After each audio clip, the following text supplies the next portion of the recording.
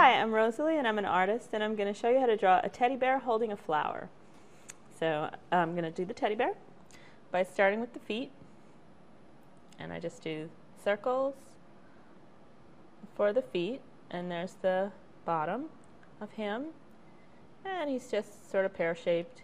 He's coming up, he's got one arm there, draw some paw lines in,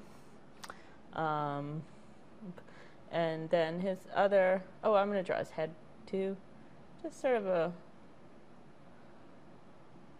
a shape like this with his teddy bear ears there, and a muzzle, and there's his black nose, and he's smiling.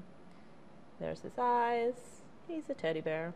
There's his tummy area, and then in his one arm he's holding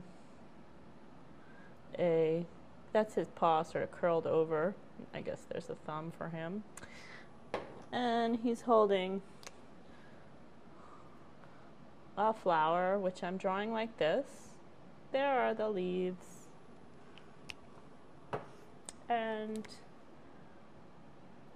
I'm drawing in the petals with some loops, just all coming out from the center, just a flower. And that's how I draw a teddy bear holding a flower.